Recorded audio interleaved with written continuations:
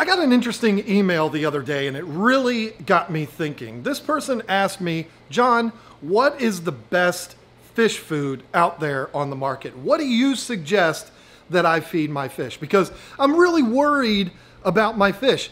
I've tried every single fish food out there, the expensive stuff, the cheap stuff, and the only thing that I can get my fish to eat is the cheapest food from like Walmart or something like that. And I'm just afraid that my fish isn't getting everything that he or she needs. I don't feel like I'm a good fish keeper using only this food. What do you suggest? Now this really got me thinking because I was like, the answer is staring at you in the face. It should be very clear what the answer to that question is. But this person genuinely didn't know. And so I thought, you know, this is something worthy of talking about in video because a lot of people are confused about this. What is the best fish food out there? What's the best brand, the best type? What is it that everybody can feed their fish and it's the miracle cure for every kind of fish? The answer to that question is pretty surprising. I'm going to ask you to stay tuned to the end of this video and you're going to find out what my answer is as far as the best fish food out there. But to start off this conversation, I think it makes sense to go through, tell you what we're feeding all of our fish. And then at the end, I'll tell you the magic, secret, super secret formula that you should be feeding your fish right now to get the absolute best results. Let's start out here with my goldfish tank. I feed them and the white clouds that are in here with them goldfish flakes from Extreme and the goldfish pellet from Extreme. Look at them, they're begging. I'm not gonna feed the fish in this video because we feed them at night. I don't wanna get them off of their whole routine, but I'm gonna tell you right now, these two foods are the best for my fish. Moving on to my peacock and hap tank, I have been feeding exclusively lately the Krill Pro from Northfin.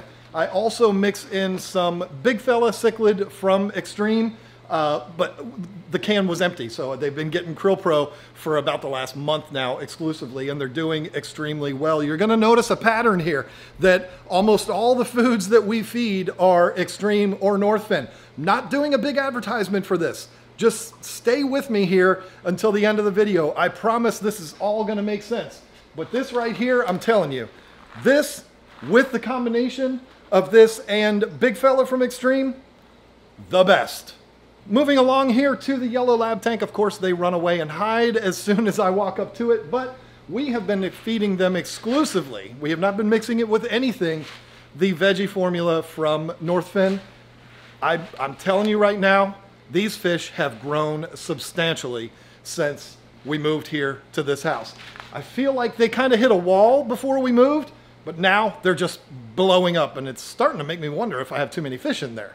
Back here in the dark corner are flavescent peacocks. Have you seen these yet? I don't know if I've shown them to you yet, but this is a breeding project that we have going on. There's gonna be a video about this. I got these fish from the Cichlid Shack. It's a really cool group of flavescent peacocks in here. They have too been locked in to the Krill Pro from Northfin. They are thriving on it. They're doing extremely well. And we're also already seeing some breeding activity from them. My shoulders are getting tired from this camera. My beloved Oscar tank with my bikers. This one's tricky because they eat different foods. We got to feed the Oscars, make sure they're happy, and then we got to feed Slytherin. We've got to feed Draco, Crab, and Goyle something completely different. What we do, we feed the Oscars the Hikari food sticks. I accidentally grabbed the food sticks. I meant to grab the carnivore, jumbo carnivore sticks, which are bigger than these. These are the smaller ones, but the Oscars don't care. They eat it right up. And then for the bikers, yes, I said their names, Draco, Crab, and Goyle. They get the carnivore from Northfin, and it is adorable. It's like watching them eat a bowl of Cookie Crisp. It is just the cutest thing ever. The Oscars do take a few of the carnivore too.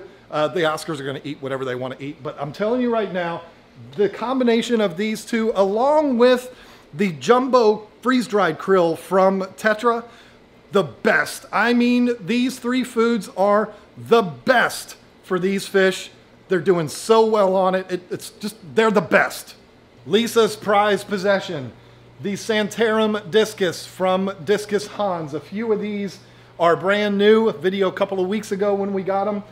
They're mixed in with the others. I don't know which ones are which, but she has been feeding them two foods lately. One is the Discus Hans food that he sells on his website. We don't sell it. It's a frozen food that he hand makes.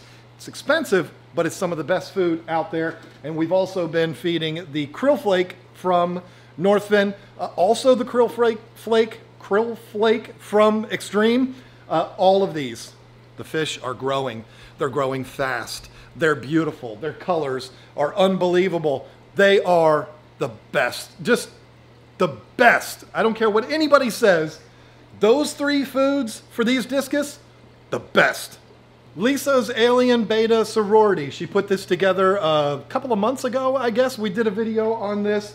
The betas get a combination. This is in an Extreme beta pellet can, but there's also the beta pellets from Northfin mixed in here. It's just kind of a little medley of both of those pellets in there, and then the Cats Aquatics snail food for the snails that are in there.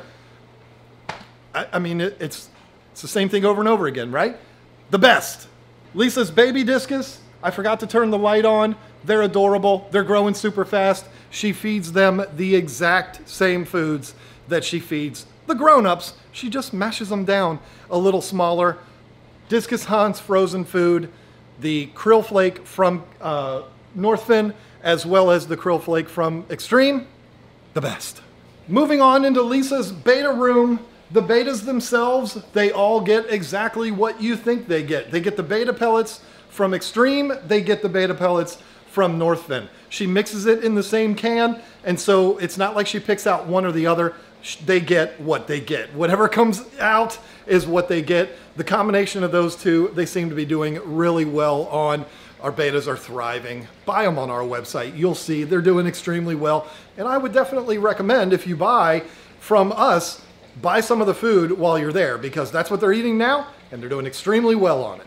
All of Lisa's nano tanks, very simple. Community Crave from Extreme, krill flakes from Northfin, and the Cats Aquatics snail food, because she has tons and tons of snails. We buy a big bag made just for us from Cats Aquatics because she goes through so much of that snail food. And I'm just going to tell you, I know this is going to come as a surprise to you, but the combination of the Community Crave and the Community Flakes from Northfin, the krill flakes from Northfin, the Cats Aquatics, the best. All of these, the best.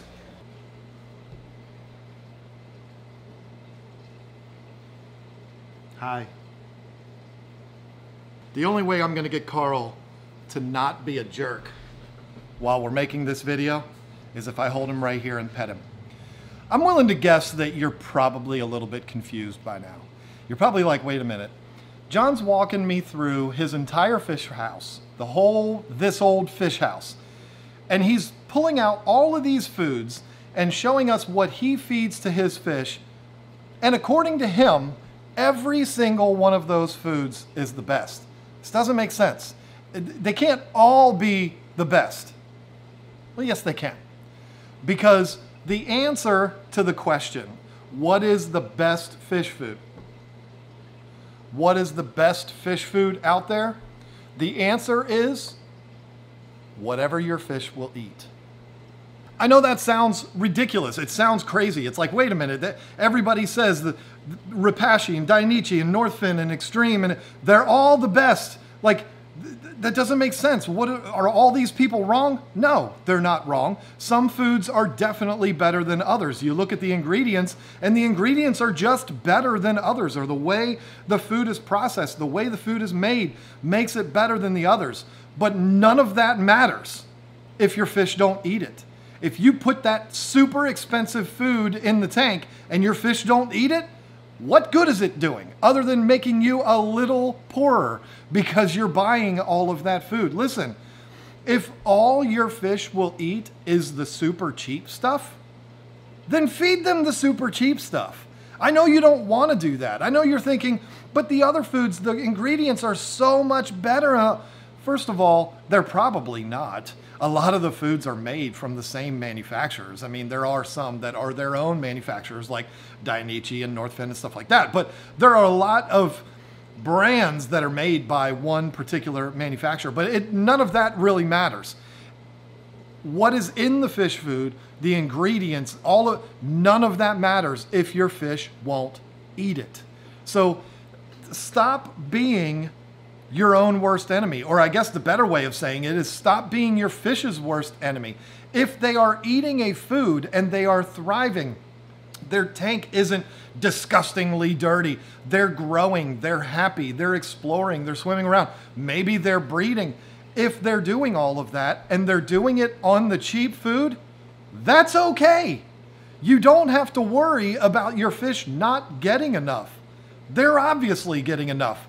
They're thriving. You are just trying to look for a problem, and the problem doesn't exist. Yeah, maybe you want to be able to brag to your fish keeping friends, I give them this expensive food. But what good does that do if they don't eat it? The answer to the question of what is the best fish food out there, the answer is what your fish will eat. Period. Now, I know there's going to be some people that are going to fight me on this, and I understand. Listen to me. I'm a retailer. I sell fish foods. I want you to buy the fish foods that we sell. We believe in the foods that we sell. Everything that I showed you today, we sell, except for the big bags of Cats Aquatics. But we sell all this stuff, and I want you to buy it. But I don't want you to buy it simply because you like the brand name or you think that because it costs a certain amount, that must make it good. No, I want you to buy it because I've told you, hey, this works for me. Give it a try. And if you give it a try and your fish eat it and they thrive on it, then yes, that is the best food for your fish.